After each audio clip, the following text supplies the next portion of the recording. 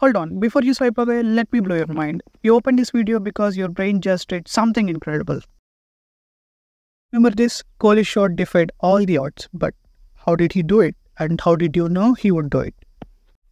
Let me break it down. Logistic regression is a statistical method that helps predict the probability of an event like yes or no. It takes in various factors and tells you the likelihood of something happening. Now think of a Kohli shot. Your brain, without you even realizing it, was running its own version of logistic regression. It analyzed the bowler's speed, Kohli's form, and the pressure of the moment. So all to predict if the ball would go for a 6 or not.